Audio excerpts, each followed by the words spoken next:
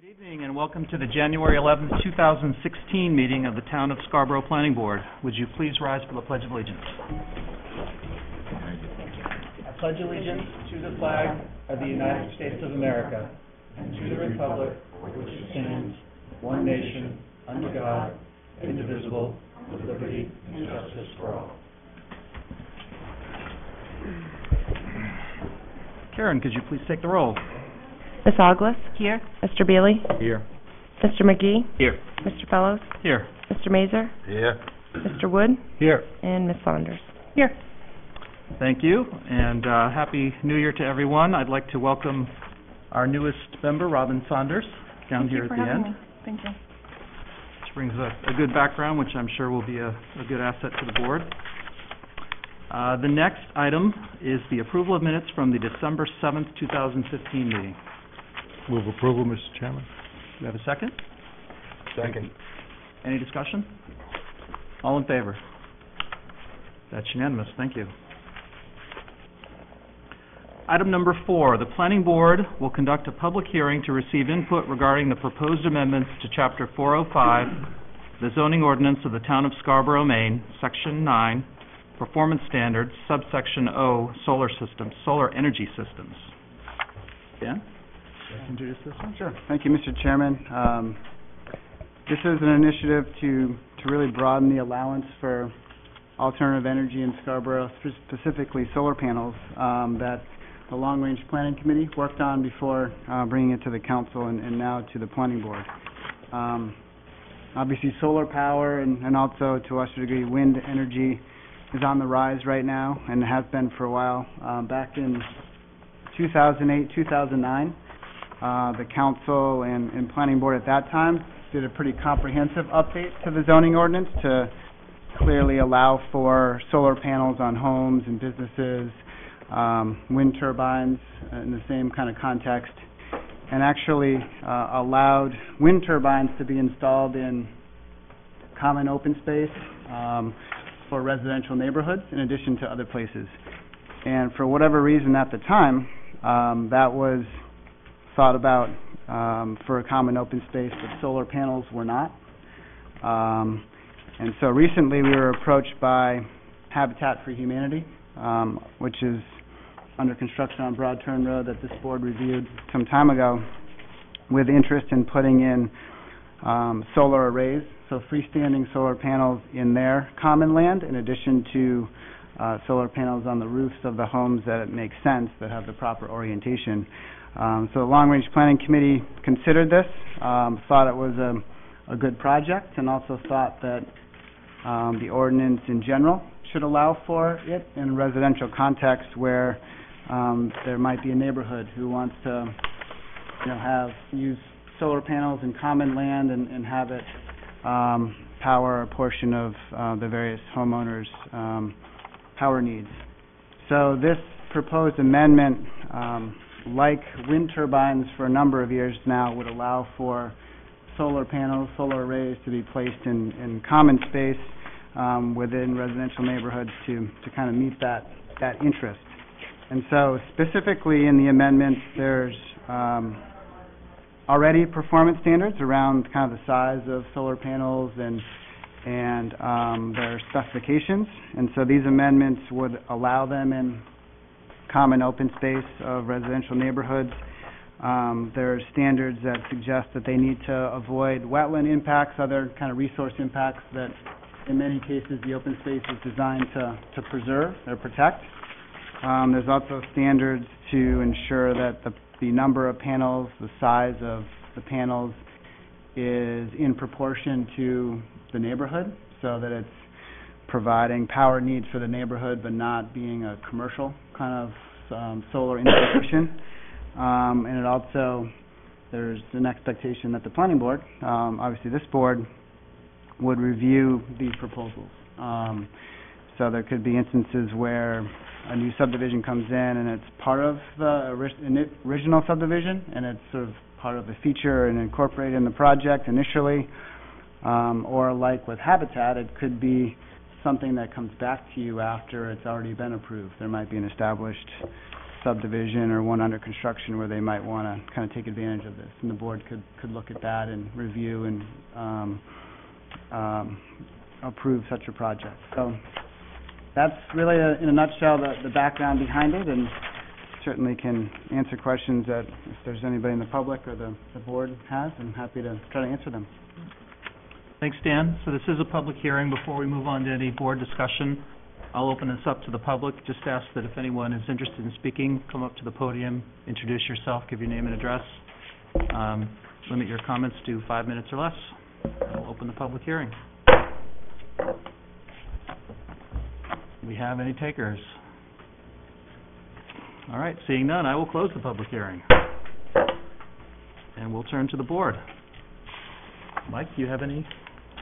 Sure, I just have a couple of quick, to be clear, through the chair to Dan, this may reduce, if not eliminate, what we would otherwise expect to gain from open space in a typical subdivision, if you will.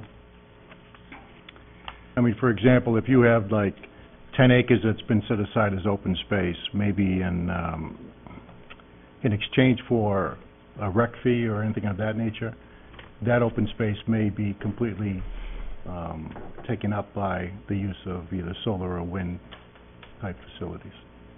I guess it really depends on, obviously, the size of the installation. So a smaller area of open space could be consumed by this. A larger open space area, probably not. You know, it really depends on, say, the number of homes in a subdivision, the amount of sort of solar panel installation that would be proposed. So it's hard to... Right, but I mean, that type of presentation would be brought before the planning board, and we would discuss it at the time as to whether we thought that it was appropriate to dedicate all the open space to such a facility. Would that be correct? We could make a determination as to whether we would like to increase open space for just that conventional purpose and idea as just being open space. Right. You could, and I think you can. The board has the ability to kind of weigh the merits of a proposal like this against other important reasons for open space, because, as you know, a lot of the open space subdivisions you see in the rural area in particular is required because of the amount of wetlands that are within a subdivision. So you're expecting conservation subdivisions to have open space that buffers and protects wetlands. And this is not intended to kind of compete against that. I think wetlands protection is still the primary goal in that context. So you could allow, say, solar panels on some uplands or areas that are not wetlands and still kind of meet that goal. In other areas like the Broad Turn project, Habitat for Humanity, they're proposing the solar panels, and they'll come to you to talk about it along the edge of their stormwater pond. You know, a location that's already developed. It's not a conservation area or a natural resource area. It's really part of their kind of stormwater infrastructure. So they're hoping that makes sense to the board and isn't sort of competing with other needs of the open space. Thank you for that. I just think, like, when I think of like Springbrook or Kenny Lane, and I think of the open space that was dedicated to the town, and then later the town decided to turn those into public parks, that we could be faced with making a judgment call as to whether we thought the open space would be better used for one over the other. Right. I think an after-the-fact situation, in many cases, the homeowners collectively own the open space. And so in that context, it would be the property owners of the neighborhood that would need to decide whether a majority or collectively you want such an installation. So I think in a lot of neighborhoods, the residents probably hold the cards in terms of whether they'd want to pursue it. In newer developments, it would be the developer that would make those decisions. The other comment I had was it speaks of these solar energy systems that they shall be determined by the planning board and based on forecasted energy consumption. of the dwellings and uses within the subdivision. Is it too premature to have some sort of formula per se that we can expect to use as a guideline as to what a typical 3-bedroom, 4-bedroom home might use for energy, along the lines like we determine subsurface waste systems, et cetera? I think we could generate that before you're faced with a project. Yeah. So that you come prepared for understanding what that looks like in kilowatt Right. hours. And, Yeah, I might benefit from that, because Yeah. then I could get a real good sense as to whether the size of this proposal is in keeping with the intent. Absolutely. Thank you. Thank you, Mr. Chairman. Thank you. Nick? Thank you. So in page 2 here on section B, the first section B up here, it says ordinance, the installation of solar energy systems and any necessary associated improvements shall avoid impacting wetlands within the subdivision open space areas. Seemed kind of it kind of seems like our hands get tied there. Whereas I wonder if somebody comes to us with a proposal and 200 square feet of wetlands might get impacted because of the underground wiring or whatever. I don't want to feel like we get our hands tied. I wonder if there's some sort of allowance that maybe the planning board could use as discretion for what's acceptable disturbance of a wetland area. And I didn't know if the language there was a little bit finite for those purposes. Where they might have to make a quick bridge over some wetlands to get to an upland area, and that we're not prevented from stopping a developer from installing one of these systems because of a smaller impact. And I just wanted to make that an area of concern from the way I'm reading this. Right. And I didn't know if a little further down, section 7 allowed for that. It does reference some planning board, that we may have some leeway, but I'm just not sure if it's quite clear. And I think I'd hate to see this board get their hands tied, or stop a developer from putting in a system like this over a small amount of wetlands impact. So that would be my one concern regarding the language. Other than that, I think it's a good move. So thank you. Thank you. Ron? Yeah, I just have one question in addition to what my two colleagues have already expressed. On page 1, Dan, how did you come to the 20 feet? I mean, what was that based on? That's been in the ordinance for 6 or 7 years, and at the time it was based on kind of research around kind of the maximum height of solar arrays. Those are the ground-mounted pedestal-style solar panels that are in wanting to ensure we allow for the industry, what's typical in industry, but not allow very tall panels that are out of character with, say, a residential neighborhood. So that was where that came from at that time. I think that still holds true. I think they're typically, pedestals typically, 10 feet high, 8 or so feet high, and then the panels are angled, and they're usually less than 20 feet. But we can check that again, obviously, to make sure that that's still typical. That's what was the research that we found back at that time, Ron. Thank you. I'm in agreement with my two colleagues over here. I think it's a good idea. Thanks, Ron. Susan? I see this basically as a little bit of a history story. We did a good job of creating an ordinance around wind, but we weren't paying much attention to solar. Now it's much more solar than it is wind, and I just think this brings the ordinance to the point where either one are going to be able to be looked at by the board more fully, and I think it's meeting a need and being done well. So I appreciate the opportunity to provide solar panels as well as wind turbine. Thanks. Roger? No, I think this is good as well. I think my colleagues over there asked very good questions, and it's just bringing solar in line with the wind power. Just kind of curious, Dan, through Corey, do we have any examples of the wind power in this situation? We have a few examples of individual installations at individual Right, but no residential group. properties. No, community or neighborhood? No. Subdivision. Okay. All right, that's all. I'm just kind of curious. Thanks. Robin? Yes. My questions were two. I had two, and Mr. Mazur already asked the first one about the 20-foot sort of perspective and whether or not, that took into account the recent installations and the sizing kind of a thing. So it sounds like that's already been thought about.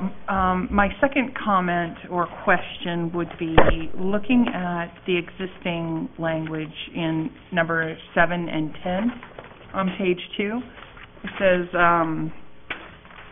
open space lands under number 7. It says open space lands may be designed to conserve wetlands and other natural resources. And then down in 10 it says shall be usable for active or passive recreation, and then for preserving large trees, tree groves, woods, ponds, streams, glens, rocks, outcrops. So there's a number of it goes to, I think, what Mr. McGee was saying as far as we don't want to necessarily impact wetlands, but my question is about consistency. If up under number B, if it just says shall avoid impacting wetlands, and do we want to say and other natural resources to be consistent with those sections 7 and 10 down there, or am I and please let me know if I'm misinterpreting, because I don't want to have us limit the language and say, well, we just said we had to look at wetlands, when in fact we may have needed to look at other natural resources as well, like vernal pools or other things, to be consistent. Just a thought. Yeah, no, it's a good question. There's actually 3 or 4 different standards for open space that this is referring to. Right. And the number 10 and then actually number 6. Yep. And number 5 on the later on page 2 and later on page 3 are in our, those are sort of the common land or open space standards for our growth areas or areas that we're encouraging residential development, where the ordinance is less protective of wetlands. Not to say they're not important in those areas, but that's an area where kind of development is a higher priority than in our rural area where the zoning is currently quite sensitive to wetland preservation being the goal for open space. So I think that's why the standards are a little bit different. Okay. But that's not to say that other natural resources shouldn't be referenced up in that higher section. I think the Long Range Planning Committee spent some time kind of talking about kind of balancing those things, how protective of the natural resources we should be in those denser neighborhoods where development typically takes a fairly high priority compared to the rural area. So. Thank you. Thank you. Building on that last comment, the Long Range Planning Committee was very mindful of some of those questions, and I think there was a general desire to leave the board with some discretion to be able to protect those resources while being able to work with applicants. So I think I'm hearing strong support for this, given maybe a little bit of verbiage tweaking, and we will send a positive recommendation, and we'll look forward to seeing the revised ordinance. Okay. Thank you. And just for the benefit of the public, the next step in this process is the council public hearing, and that's going to be scheduled for next Wednesday, so that's January 20th, for those that are interested in continuing to follow this. That's when they'll be discussing it again. And Corey, the town council will have our minutes, and Yes. they'll be able to discern our comments. Right. Absolutely. Corey, again, I wanted to ask Dan a question. Did I hear at the last council meeting that there was some sort of guidelines as to how many of these panels you can put into one of these areas? Or did I hear something else? There's kind of two different sort of regulating factors. One is the language in here that says that the number of panels need to be based on forecasted consumption of the subdivision. So it needs to be in proportion to the number of dwellings that are in a neighborhood. And there's also, through PUC regulation, Public Utilities Commission, there's parameters around how many kind of solar installations you can have on a given parcel. So that too could kind of temper or limit the number of panels that could, say, go in a piece of open space. So those are the two kind of things that would dictate number of panels, how much open space is really used by panels versus being common open space. Right, and to Mike's, one of Mike's comments, there was also some discussion at long-range planning about the notion of maybe having some sort of peer review or whatever one might call it, so that the board would have something to reference, some frame of reference. And I'm reminded a little bit of the cellular tower processes we've gone through recently, where we're sort of looking at data, and it's always helpful to have something to sort of peg our discussion to, so that we know we have some sense of what's reasonable. Thank you. Next item, the planning board will conduct a public hearing to receive input regarding the proposed amendments to Chapter 405, the zoning ordinance, Section 18A, Town and Village Centers District, related to multifamily dwellings. Dan? Thanks, Corey. This is another initiative the Long Range Planning Committee has been working on in advance of bringing it to the council and to you as a board.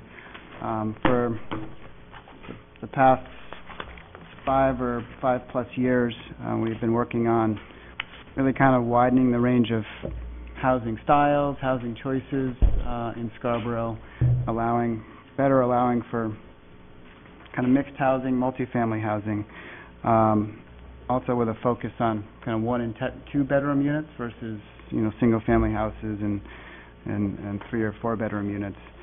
And so the TVC district, our Town and Village Center District, that applies to the Oak Hill area and the Dunstan area in particular, allows right now for multifamily housing. And the zoning in the TVC has standards around how big these buildings are. Right now, multifamily buildings are limited to 10,000 square feet in building footprint on a lot. They're limited to 3 stories or 45 feet. And also our density allowances kind of limit the size of a number of units in a building or on a particular property. And in the TVC, 5 to 8 units per acre is allowed based on how you propose them. In addition, there's a limit of 12 units per building right now for multifamily structures. And that's the aspect of this that is being proposed to be amended, where we've had some experience with the ordinance, we've had some experience with these standards, and in order to enable more kind of 1 and 2 bedroom units in a building, the Long Range Planning Committee is proposing to basically eliminate that limitation of 12 units per building, because it works fairly well for 3 bedroom units, 3 or 4 bedroom units, because if you take 3 or 4 bedroom units and you put kind of 12 together, that's a little bit less than a 10,000 square foot building. But if you put 12 1-bedroom units in a structure, then you're well below a 10,000 square foot building. You're in the 5,000 square foot range. So in an effort to enable more flexibility around creating these 1 and 2 bedroom units, but also still ensuring that they're in scale with other buildings in Oak Hill and Dunstan and kind of meet the character and goals for these areas, the Long Range Planning Committee felt that those goals still could be met. Buildings would still, on the exterior, be of the same size. They would just have more units if they were smaller units.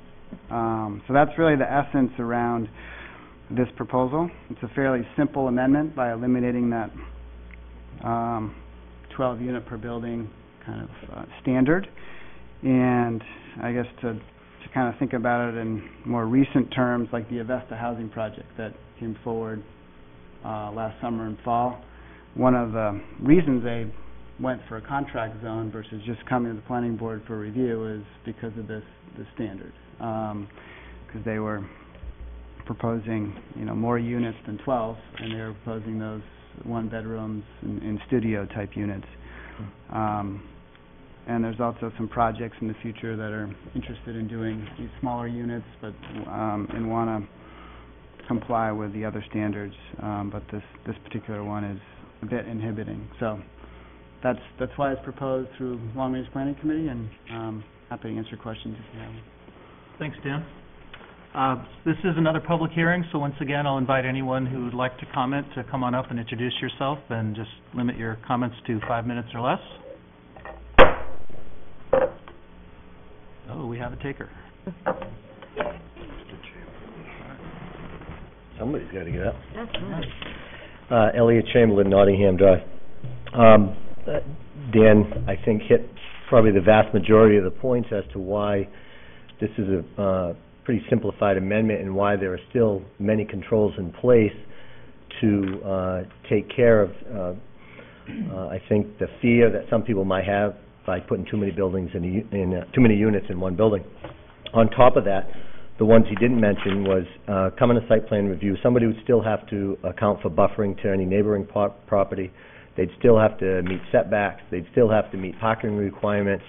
So it's not just about cramming units in a building.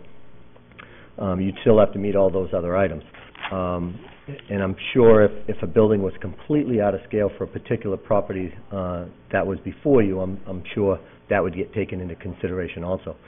I think the idea is if it's difficult to create small units and to still limit that number of 12 on a per building, and at the same time doesn't make sense to keep building multiple 12-unit buildings on the same property when you might be able to do 30, 40 or so units that could be in one building if it was 10,000 square feet, 3 stories tall, as long as you met all the other requirements. So there was a lot of different ways to try to accomplish this. I think the Long Range Planning Committee probably nailed it by going at it the way they did, by just eliminating, or hopefully eliminating, this number of units per building. But when all said and done, I'm greatly in favor of it and look forward to it. Thank you. Thank you.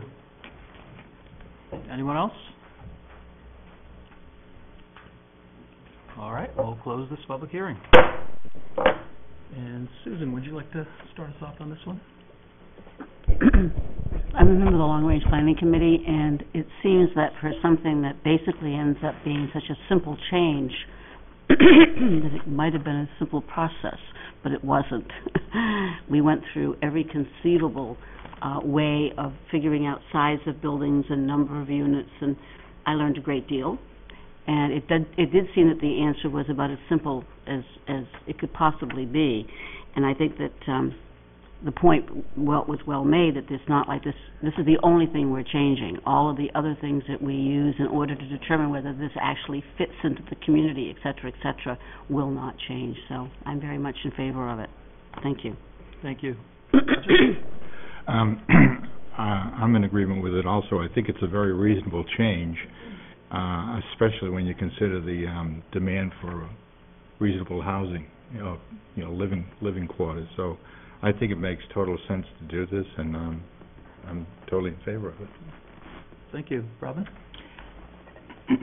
Yeah, I also was actually very happy to see this. And I'm wondering, I guess my one question from the Long Range Planning Committee is, when you think about one-bedroom units, is this primarily geared toward letting in Avestas or encouraging more retirement-type communities? Was that sort of part of the Long Range Planning Committee's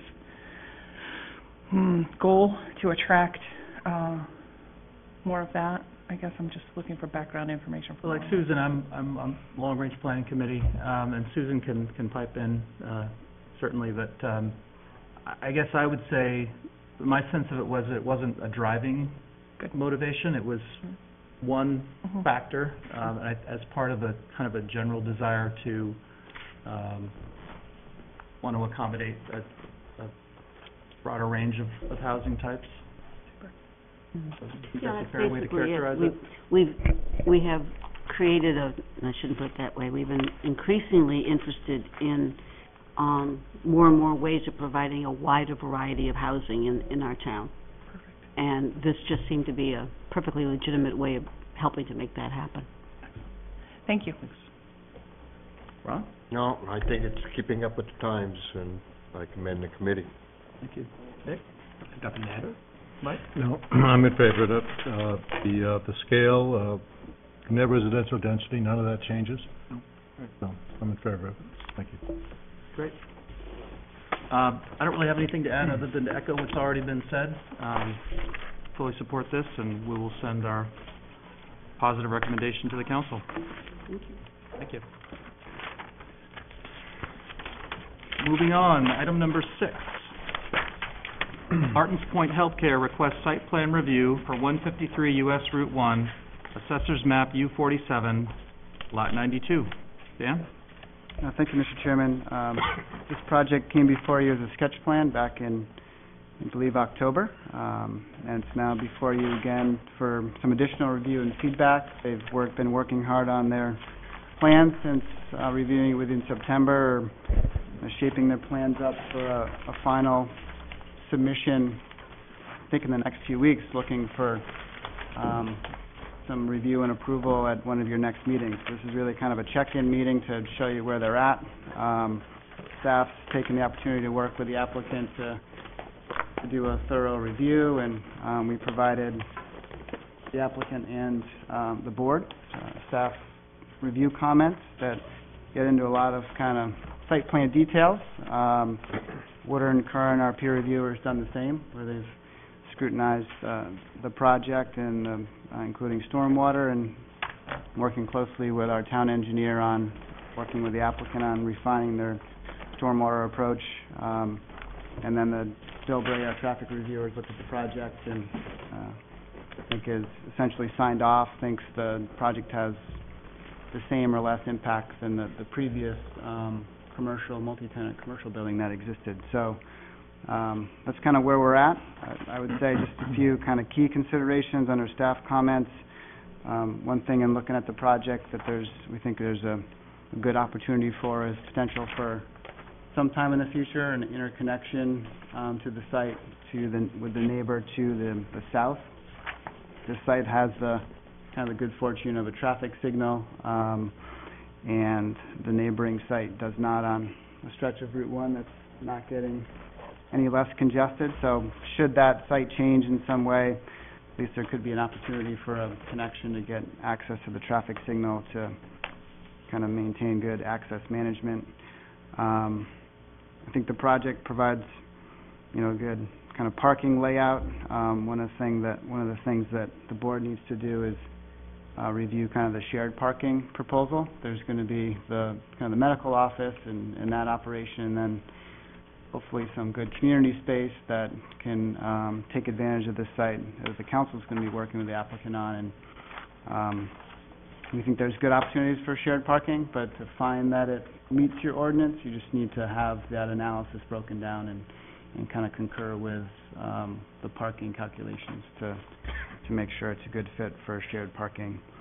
And I guess other than that, we're working with the applicant and the fire department just on some landscaping details to make sure it's a well-landscaped site, but also has some strategic spots for emergency access and access to the building. So I think we've made good progress on that last week. So that's really where the project's at, and I think they're interested in your continued review. Thanks, Dan. And with that, I will turn it over to the applicant. Good evening. My name is Dick Daigle. I'm a vice president with Martins Point Healthcare. And I just want to give you kind of a basic overview of Martins Point and this type of an operation. We operate 6 primary care medical offices in the southern Maine area. And we worked on a strategic plan. We identified a number of locations, kind of target locations. So within the last 2 years, we opened up a site in Gorham, relocated and opened up a site in Gorham. We recently relocated a site in Biddeford, and the Scarborough Route 1 area was our next targeted area. And we were very fortunate to come across this particular site, and meeting with the property owners and coming to an agreement to allow us to develop the site. We think it's an ideal location for us. As Dan mentioned, the signalized entrance is always very popular with all of our locations. So we're very excited about going forward with this project. With me this evening, I have Kylie Mason with Surveyor Technics. She's going to give you an overview of the actual site plan design. Derek Vayu with SMRT Architects will give you kind of an overview of the building itself. You'll see that a lot of the features of the building are similar to our Gorham site and kind of our approach to brand the locations, especially on the interior. So it was focused on kind of that patient experience of coming into a new medical office building. After our approval, it's our intent to work with PC Construction to construct the building, and our goal is to be in the ground as soon as feasible after the winter, with a plan of opening the site in early 2017. That's kind of our target at this point. So with that, I'm going to turn it over to Kylie, but if you have any type of operational questions, then I'd be happy to address those. Good evening. Thank you for giving us another chance to talk about the project before we come in, hopefully in February, for your review. A couple of things that have changed since the last time you saw the project. When you last saw us, the building was around 18,000 square feet. It's now right around 16,000, hovering towards 17,000 square feet. And some of that has to do with just a little bit more conservative approach to the setbacks. Last time we were taking advantage of some of the paper street opportunities and using those to create our setbacks. And this time what we've done is we've used the true property line. We've also had a couple of areas where there is still a transfer of land between two property owners. So we want to honor the true boundary, which just makes for a little tighter setback. Which we think makes the project easier to review and approve, hopefully. With that, the entire back bay of parking that we were showing in the last one, which was pretty aggressive, and it did create some tree removal between Acosta and the site. We've removed that. We've taken a closer look at our parking needs based on the other facilities.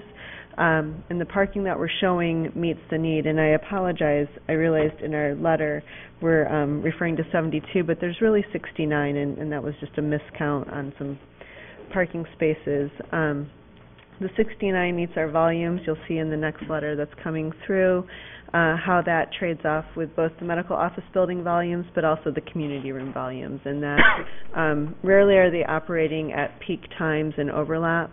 What you're likely to see is that the overlap times are in a medical office building down period and a more community-centered peak hour. So, for example, a lunchtime service that might be using the community room is going to be during a period where they're not seeing patients, staff have gone off-site for lunch period or just a respite, and the community room has better access for the parking.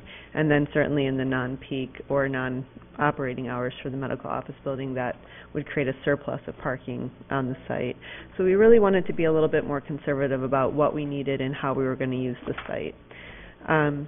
The last time we were here, we did, if I look back at my notes, we did a lot of discussion about identifying an alternative sketch. And so in that letter that you have the alternatives. We actually went ahead and put them into CAD with the same footprint and the same general parking so that you could see a more refined context as opposed to the sketches that I normally do.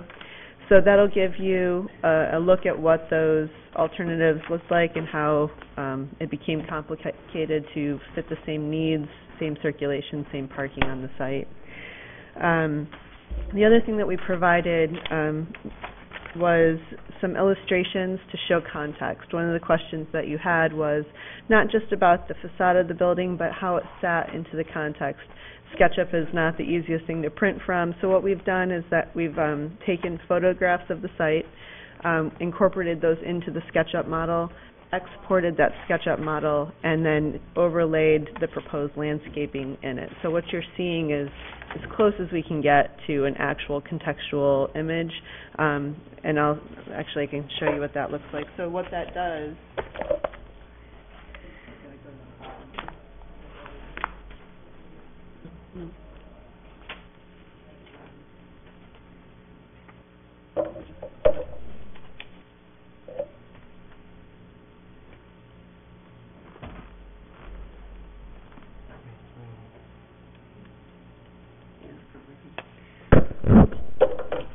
that's okay, thank you.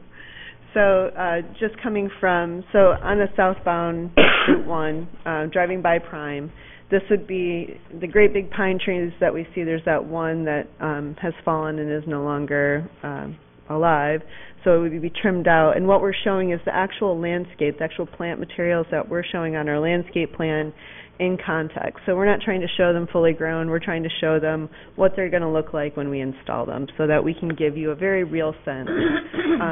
Certainly the deciduous trees are a little fuller in canopy. We wanted to try and push those along a little bit so that you can see the idea of how we're trying to integrate the landscape along Route 1. And you can just see the cars, Route 1, the facade of the building. But I think the most important one that I think speaks to your concern, Susan, was that knowing how it fit into the site. And so this one I think is the most telling in terms of contextual alignment. What you see is really not much at all. We could do a winter shot with all the leaves off the trees, but what you're seeing is the overhead wires, the intersection signals. Thank you. Is this working? Is it on? Yep. So what you're seeing is the intersection signage, you're seeing the traffic, you can see the parking lot, you can see this landscaping, you can see the facade of the building, the sign, but what you aren't seeing is that kind of garish SketchUp type model. And then I think the other part, and Derek's much better at this because it's his building and he designed it, but you can see how that building sign is going to integrate into the landscape. It won't be a big, bold, garish, untreated side. And then just internal to the site, what we thought was really important is we wanted to communicate what it would feel like into the site. The ceiling garden, the trees buffering the landscape between the parking lot and the entryway. That just gives you a little bit of context. What I'd like to do is have Derek describe the building, and then we can talk about any of the questions or any of the valuable input you can give us before we resubmit to you.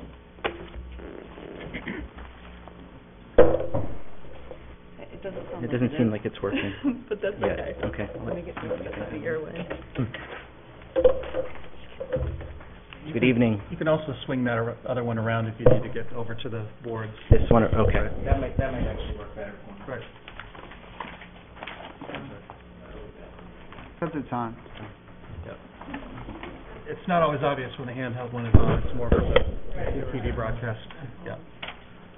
Good evening. My name is Derek Veo. I'm an architect with SMRT. Thank you for the opportunity to present this project this evening. I think what you're seeing here is that we're hoping you agree we're designing a project that very much enhances the fabric of that section of Route 1, the intersection, that is in keeping with the design standards for the town of Scarborough, and also obviously meets the needs of a contemporary medical office building. I'll pull up the site plan real quick because I think that just a quick orientation of this before we get into the plan and the exterior is important. So, as you're well aware, this is the Route 1 corridor at the bottom. The building is situated site-wise such that we're balancing really the needs for having a presence along Route 1, having the continuation of that fabric, but also meeting the needs of the facility in such a way that provides for a site that's easily navigable for patients and their families and their loved ones who are accessing the facility. So you'll notice that the primary entrance is actually facing south-southwest.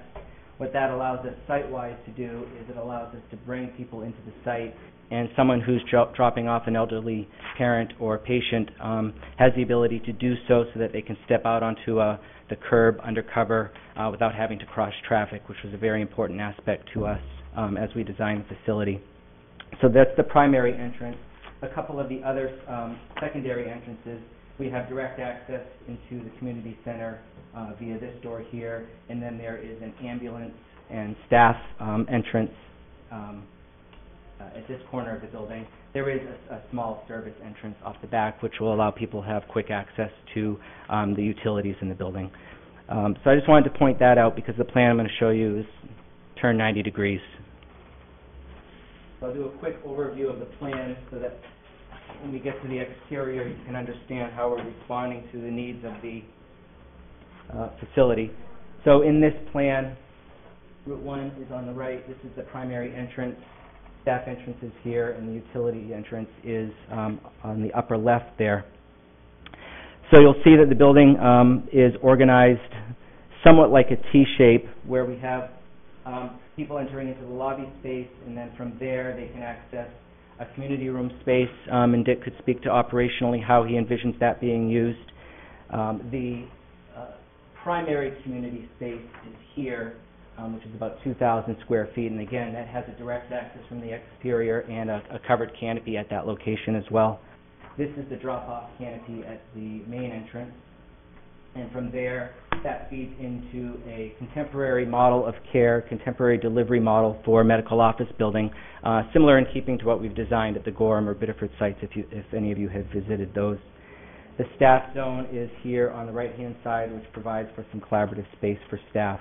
So the way you can think about it is that the purple elements are really the caregiving space, the green elements is more the staff workspace, and then the pink elements are those community pieces that the public would be accessing more frequently. Are there any questions on the plan before I move forward?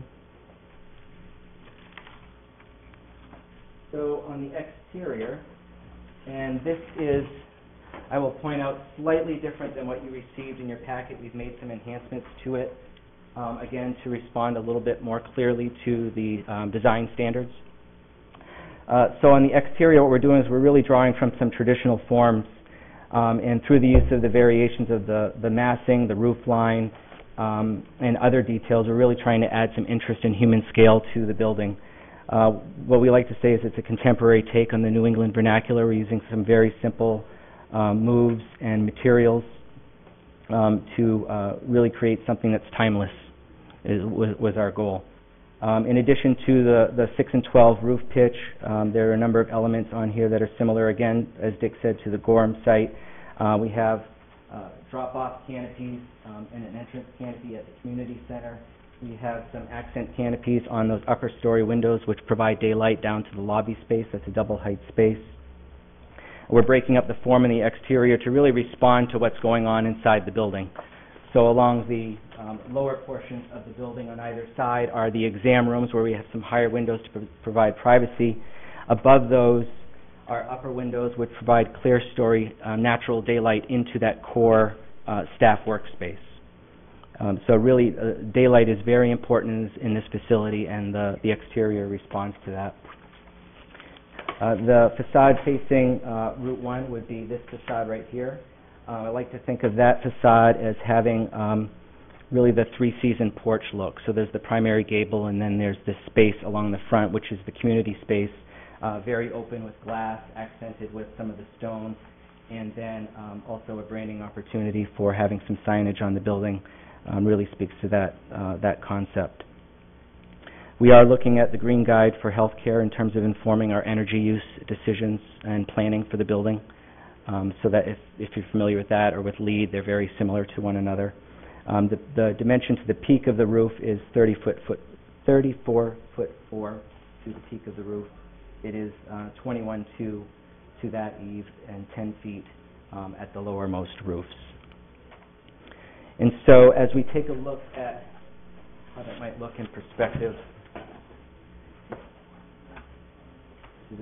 in addition to what you've seen in your packet, that just gives you a better idea of what the building looks like in perspective. The stone is primarily reserved for the entrance areas, as well as adding some accents and interest to the Route 1 facade and the community room space. And then to speak to the materials, what I've put on here, since we've been referencing it, is an image of the Gorham facility. There's a lot of similarities between the design of this facility and the design of what was constructed in Gorham. The roof pitch in Gorham is 8 and 12. We're looking at a 6 and 12, so that's probably the primary difference. But the look of the canopy, the materials, the treatment of this facade with the upper windows and the sunshade canopies is all very similar. We're looking at asphalt shingle roof for most of the building. A few areas where we have a little bit of flat roof, we'll look at an EPDM roof. But otherwise, these are Class A materials. They are durable, low in maintenance, and as I said before, we hope that you'll agree that they're really timeless, that white on white New England vernacular type of look. And I have samples of the stone if you'd like to see them. A few other materials that are on the building, in case you're wondering what the windows are made of. We're looking at aluminum storefront for most of the windows. Go back to the facade perspective here. These windows up high, in order to get a little bit more of a traditional look, we're looking at a fiberglass double hung window for those locations to enhance that facade a little bit more. And the clapboard siding that you're looking at would be a composite or fiber cement siding. We're still working through what that is, but something that has a good, strong, durable finish on it in white. Any questions on that before I hand it back over to Kylie?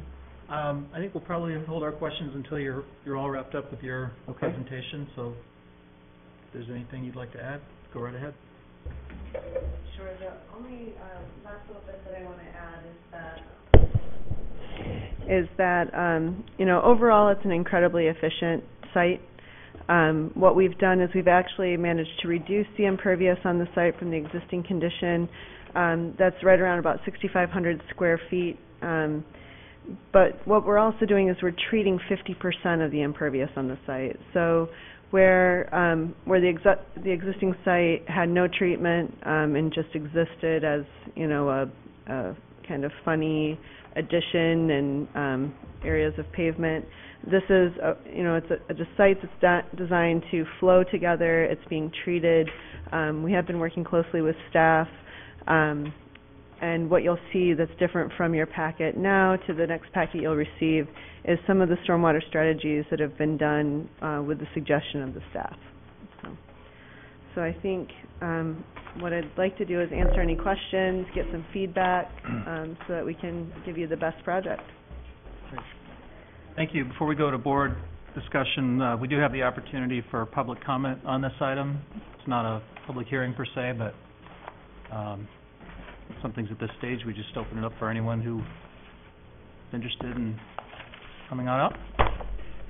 Seeing none, we will turn to the board then. Nick, would you like to kick it off? Sure. Real quick, what's the horseshoe-looking shape I see in the? I'm not sure if that's a rock wall or it's. It's a seat wall. It's a seat wall. Yeah, okay. On the site plan, you'll have a lot more labels than you do on the cover plan, but it is a seat wall as part of the healing garden. I couldn't find it here. That's all right. I was just curious. And then, where are you proposing to put all the snow? The snow would be, it's a good question, and you will see it delineated. So if you look next to the fire lane, there's kind of a large open green space. The area to the back of the parking lot, we've accommodated a fairly good storage area. And then to the back of the drive aisle, there's also a fairly large storage area. Okay. Outside of that, I think it's wonderful. Thank you. I have no other questions or comments. Thanks. Mike? I don't have much to add. I mean, very attractive and proper use for that lot, certainly. It's not readily apparent on the plans that I have of that overhang, that canopy that you speak of. I know it's a distance away from me, but on the plan that you have displayed, the yellow, it extends beyond the front of that, does it not? It does. The canopy extends to the edge of the curb, so we like to call it a drive next to canopy. I see, it's not, you're not, Drive under canopy. oh, okay, all right. So that if someone pulls up next to the curb, they can step out and be immediately under cover, but we don't have to be concerned about providing a canopy that's high enough to accommodate large trucks, for example. Okay, I misunderstood your intent. Are you looking for a waiver, 15-foot landscape buffer? Is that what I saw in We the are, document? and thank you for suggesting that. We are looking for a waiver. As we discussed the last time, there are a number of parking spaces that are at the front of Route 1. We'd like to use those to benefit the project. We are proposing a pretty hardy landscape in front of it, and it does go all the way up to the sidewalk edge. So what I've done is kept the large trees onto the property, but pushed the ornamental grasses and some of the perennials out right up to the sidewalk's edge, and we would like to ask for a waiver for that. So, as I'm looking at the plan, really the only area that you're asking of the waiver is to the left of the plan? Right, it's Yeah. in this area right Yeah. here. Do you have any comments as to how the circulation works as far as, I'm particularly interested in any stacking issues as folks want to exit the area, et cetera? In terms of stacking, I wouldn't imagine that you're going to have a large queue, but you should have at least 3 to 4 cars coming from where you would be exiting. So you're not going to have anyone exiting, hopefully, in the one-way drop-off. But as they would circulate around, you could certainly have plenty of capacity within those aisles. Is there enough room, or does it make sense to exit the property to have 2 lanes, so one has an opportunity to turn right at the light or left? I don't think that that would be probably warranted, and I don't think the signal could support it. Okay. But I think it's, if we see that, we do have one of the things we're saying is that I think they were going to look at it again 3 months after operation to make sure everything is running as it should be. I mean, you're not really reinventing anything. You have similar facilities. Right. And maybe on your next trip, if you don't mind, if you could have some sort of short narrative that speaks to what the demand is on those sites as far as to the points that I'm making. Yeah, there's the letter from our traffic engineer in the packet that identifies. I mean, it's not a high use. You know, it doesn't have very much of intensity, and even the comments from Bill Bray suggest that it will be lower than what's been there historically. Well, so what are we looking for tonight, Mr. Chairman? Just a review of sorts? And It's really more of a check-in. If the Okay. applicant understands they're not quite ready for final approval, but sort of a check-in. All right, thank you. Well, it's very attractive, and I think you're moving along nicely, and I look forward to your next trip back. Thank you. Thanks. Robin?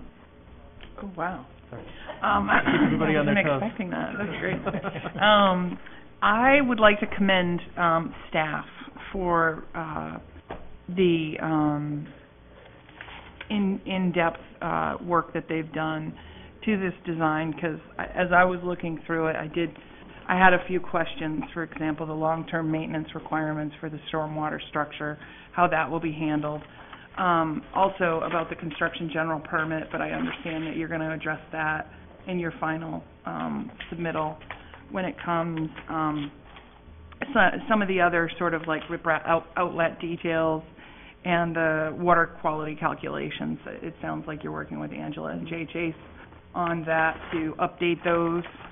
And I have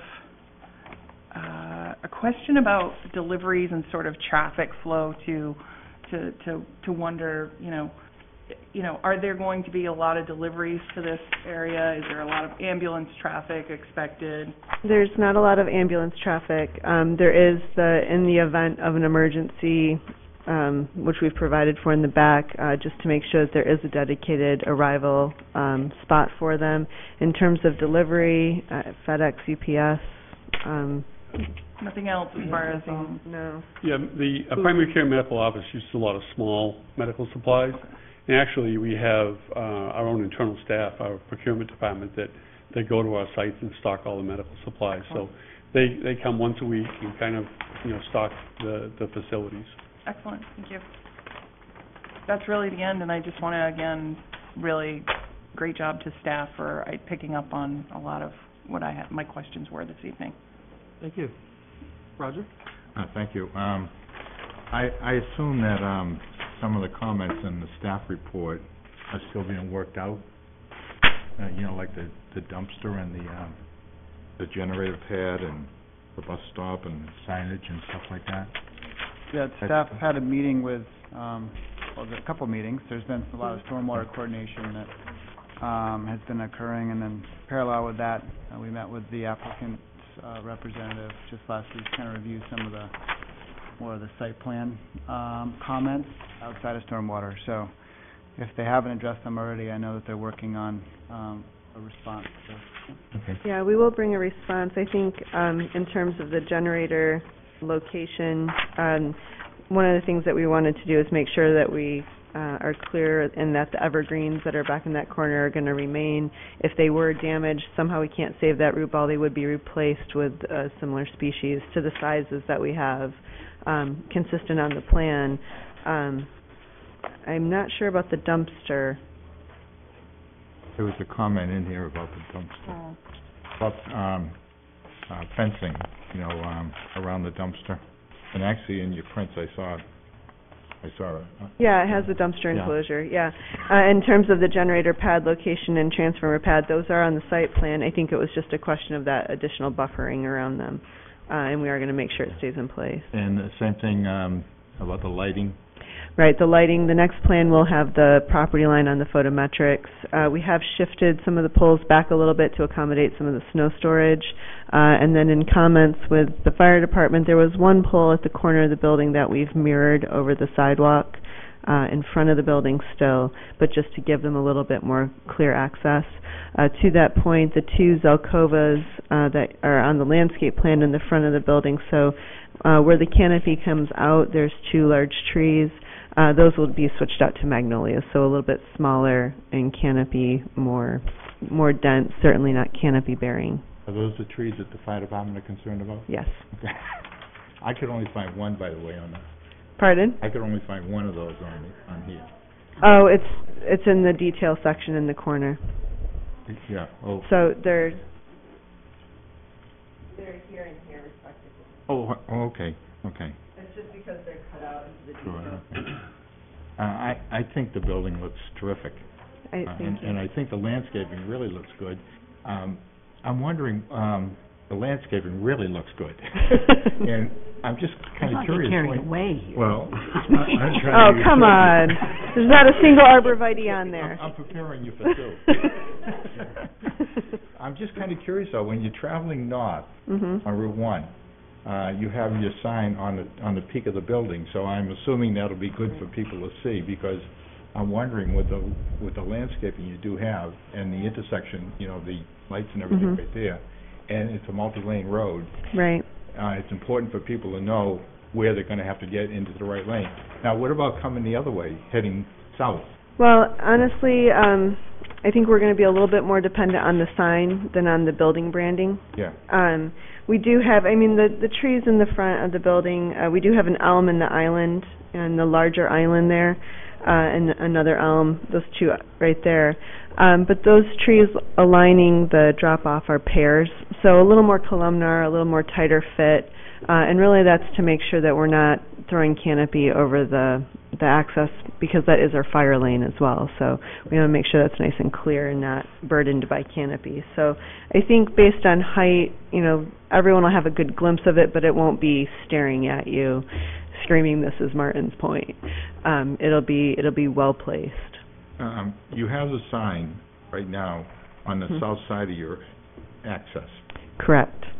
Would it make sense to be on the other side, the north side, so when cars are coming?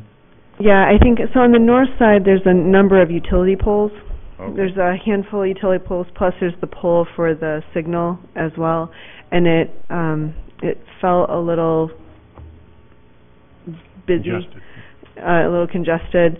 We do have a bit of branding on the face of the building coming outward, so as you're driving by, hopefully people traveling, to the intersection will know, it's the intersection that they're turning to.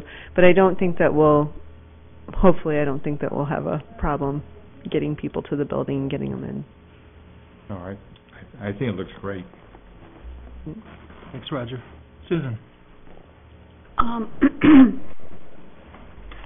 Okay, I'm the only one here with a very large landscaping plan. Let me move, okay? Yes, would you please? No, I'm just kidding. This is because I truly can't read them when they're smaller. I'm not going to say old anymore. Okay, so first question. To the left as I enter, that's where the sign is going. Yes. And it doesn't show anything on the landscaping plan as to what there is going to be around that sign for landscaping, but I assume it's going to be prodigious. It's just going to be lawn. That's that earth berm. Seriously. It is. And it's because we have landform there. So essentially, trying to take advantage of the landform itself as opposed to having a landform with a pod of daylilies on top of it and a sign jutting out of it. That takes me to the question of you're not planning on reducing the height of that berm. Probably not, no. Well, it probably kind of worries me.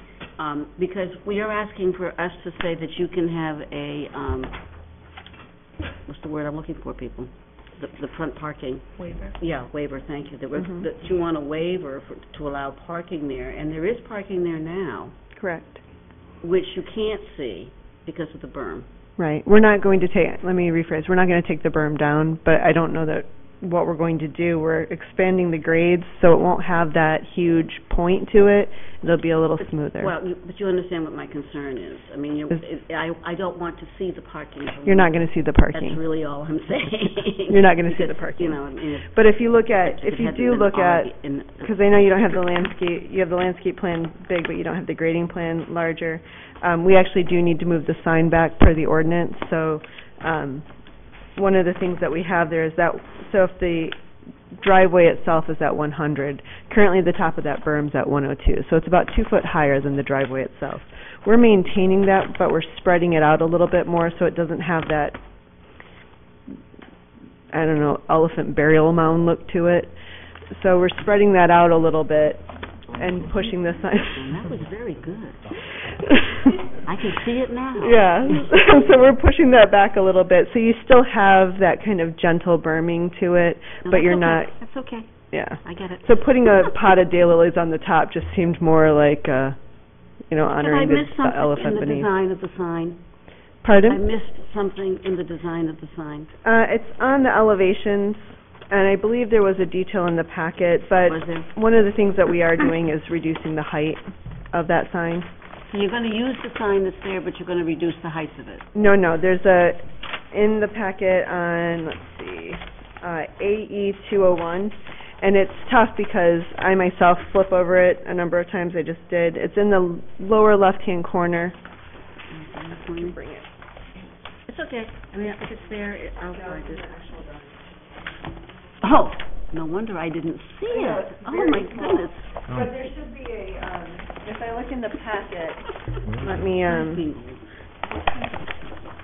Okay. There's the larger one there. Okay, I found it. So and in Exhibit 8, there's also... Yeah, I found it. Yeah, because this is one of those situations where the whole signage on Route 1, when there's a change of use, we get to make sure that all the signage comes into alignment. So for me, that's one of the really big things about having you take over the use of this site. Sure. Yeah. I just want to go over a couple of questions from the comments from staff. Have we discussed the feasibility of an access easement on the westerly abutting property? We have, and we're actually going to show that on the next plan. Okay, there's been some conversation. That's what we want to hear about. Good. That was the connectivity part. The landscaping we discussed probably ad nauseum. We didn't even comment, there's not a single arborvitae on there. That's why you didn't hear from me. it's working. This very subtle thing about arborvitae is actually working. By the way, hawthorn, the hawthorns that you had, Sure. that is a wonderful street tree. It is. And I'm so glad it's gaining in popularity, and thank you for putting them in. Sure. You'll be very happy with them, I'm sure. The signage you took care of. And then, of course, we're still dealing with the stormwater management, and I'm looking forward to hearing how that's going to come. And you'll come back with the bus shelter, suggested locations for bus shelters and all of that good stuff. Sure. But you're right, it is good landscaping. It's not perhaps tremendous landscaping, but it's very good. Oh, come on now. It's very, very It's good. not tremendous landscaping? It's There's only so much that we can fit in this poor little site. No, what I really want to say is that I can tell that a lot of time and effort went into it, and we very much appreciate it. And Sure. thank you for making that effort on our behalf. That's all I have. Thank you. Thank you. Yeah, I think I don't have a whole lot to add beyond what's already been said and asked. Obviously, there are some things that are ongoing in terms of ongoing staff comments and responses to those. We'll look forward to seeing details on the stormwater. One question I had, and forgive me, I was unfortunately not here the first time you were in front of us. Sure. So, sorry if I'm making anyone repeat themselves, but I'd like to just hear a little bit, maybe a Cliff Notes version, about the community use and how you see those hours dovetailing with the regular business. Sure. So within our traditional design, so what we've done in Gorham and in Benefit, there are conference rooms for the most part, right off our reception area. And the arrangement we have with the communities in Gorham and Benefit is that room is available for them to book when our normal clinic hours. So if there's a group, we've had yoga classes, we've had Girl Scout clubs come and utilize our facility, that room is available for the community to use. Similar to this building, we have the community room off the main lobby with the intended same use. It's our meeting location, but when we're not using it, the intent is for it to be available to the community. What's different about this location is we have a dedicated community space. And the details of that, to be honest with you, are still being worked out. Mm-hmm. We've shared with the town administration our thoughts, and we're continuing to meet and refine those even further. But the intent was having a separate entrance that could be used hours beyond our clinic operation. Separate entrance, separate exit, separate restrooms, and that's kind of our intent for that. We're trying to be a partner within the communities that we reside, and that's kind of our approach on that. So I can't give you a lot more details on that, although we are continuing in discussions.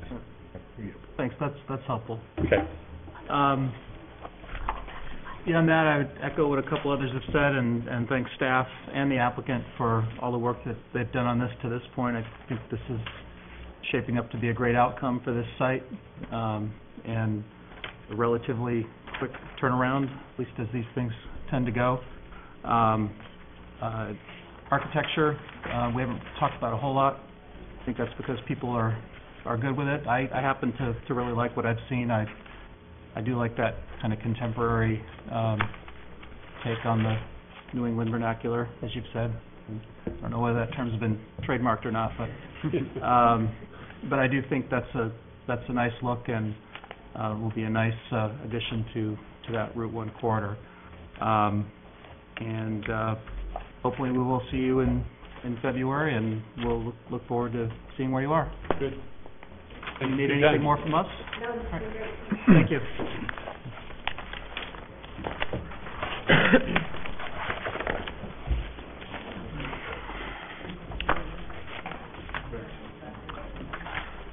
Dan, do we have a town planner's report? Well, I was going to comment on our Complete Streets workshop that some planning board members were fortunate enough to attend last week. It was a workshop, really, of the town council, the transportation committee, who's been working on a complete streets policy for Scarborough for a number of months.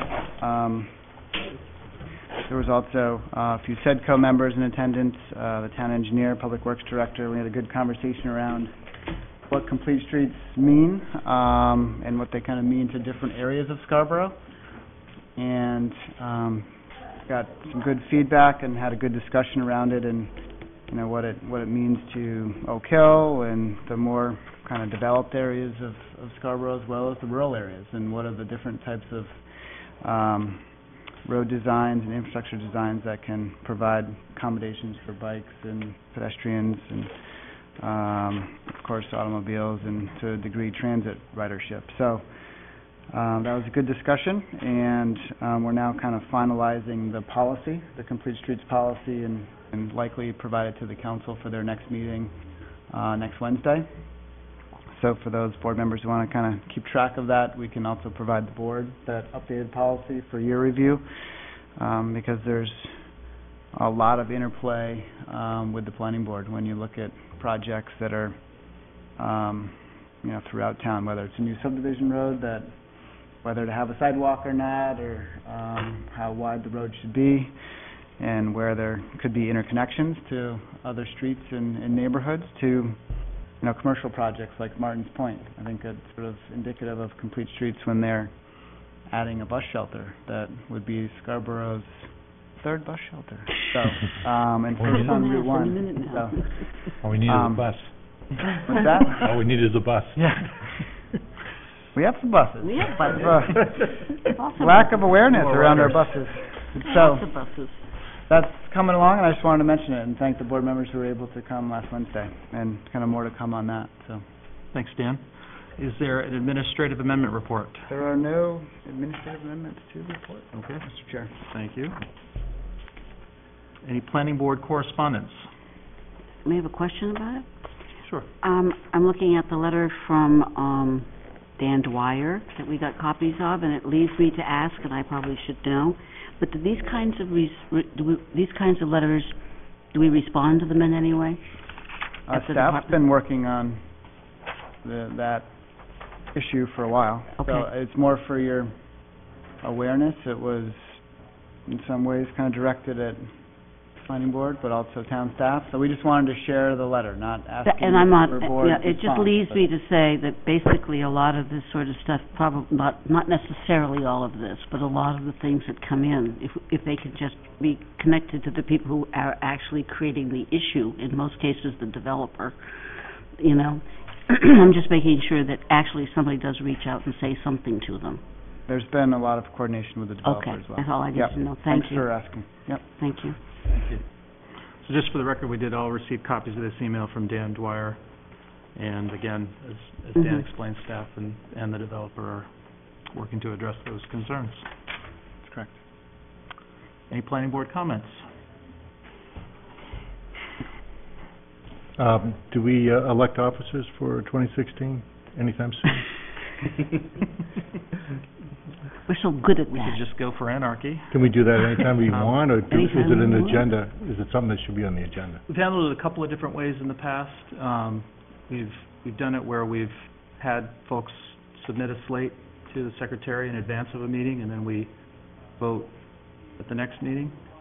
At this point, we haven't done that.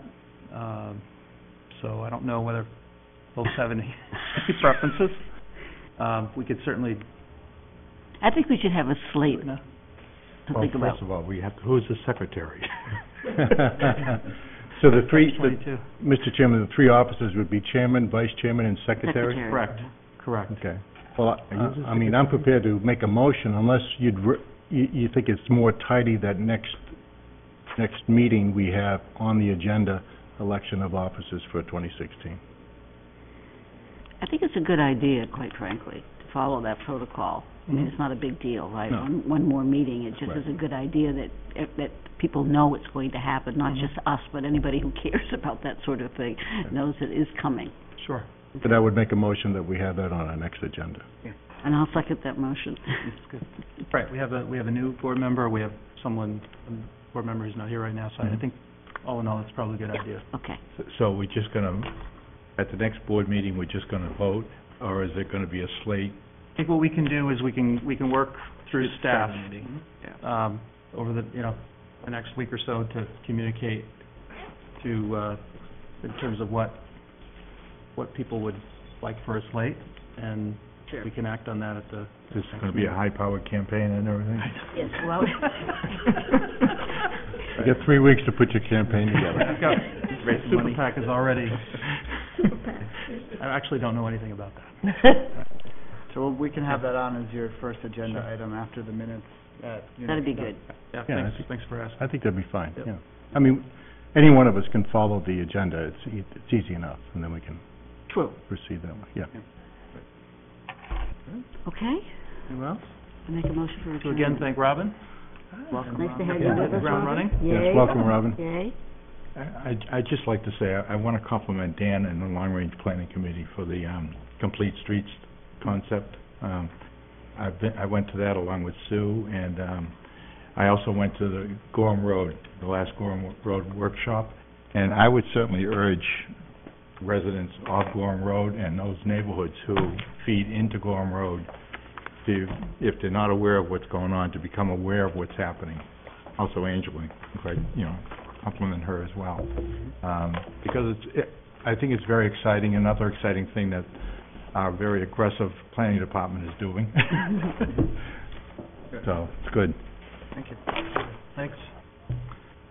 With that, I'll move to adjourn. Second. All in favor? Thank you. Thank you.